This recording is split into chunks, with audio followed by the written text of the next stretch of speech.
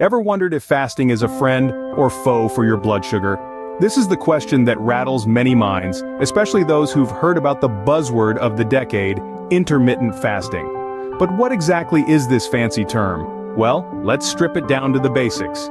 Intermittent fasting, or IF, as it's fondly known, is an eating pattern where you cycle between periods of eating and fasting. It's not about what foods to eat, but more about when you should eat them. Intriguing, isn't it? Now let's add another player to this game. Blood sugar.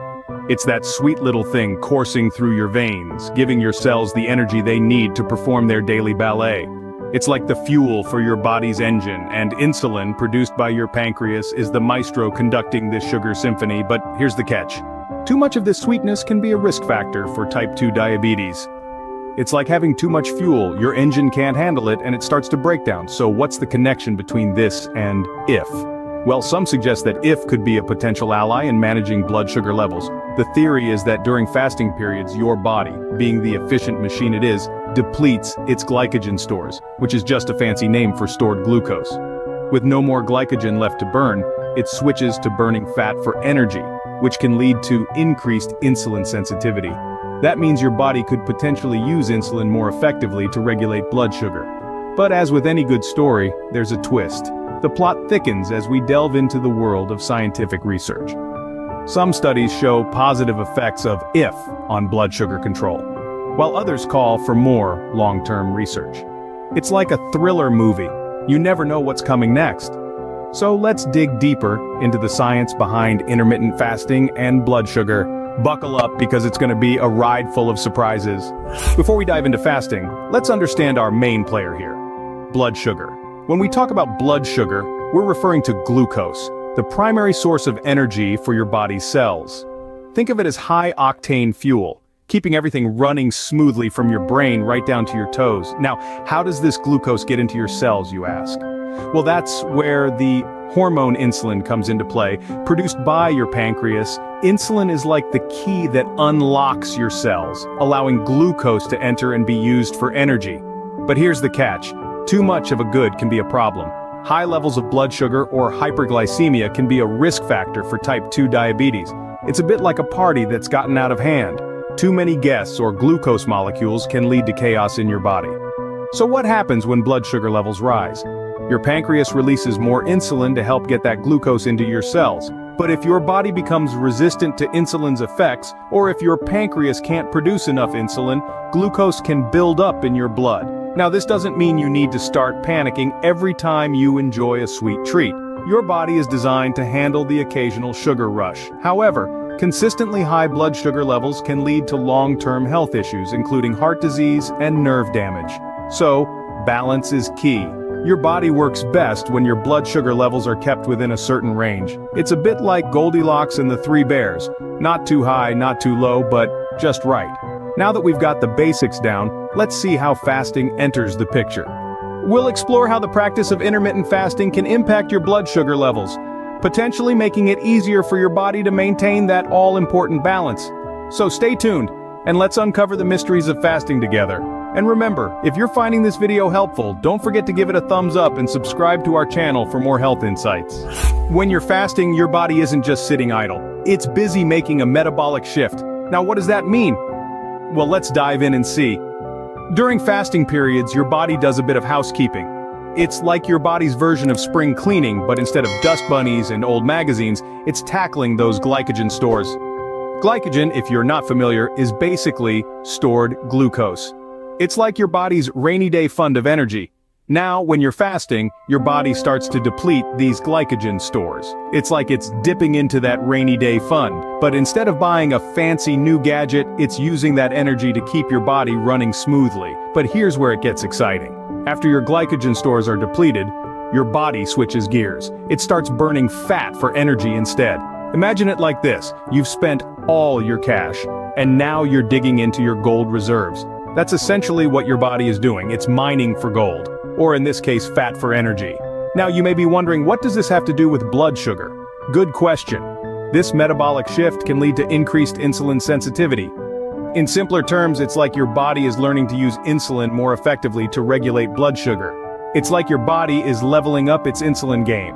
This could potentially improve blood sugar control. It's like giving your body a tune-up so it can better handle the highs and lows of blood sugar. Not to mention, this metabolic shift could also help reduce blood sugar spikes after meals. That's like having a smoother, less bumpy ride on the blood sugar roller coaster. So, fasting is not just about skipping meals. It's about giving your body a chance to reset, to make that metabolic shift, and potentially better handle blood sugar. It's about helping your body become more efficient, like upgrading from a gas-guzzling old car to a sleek, energy-efficient hybrid. Interesting, isn't it? But what does the research say about all this? Let's find out in the next scene. Science has been busy trying to answer our question, and the results are quite fascinating. Let's dive into the findings, shall we? Most of the studies on intermittent fasting and blood sugar control show promising results.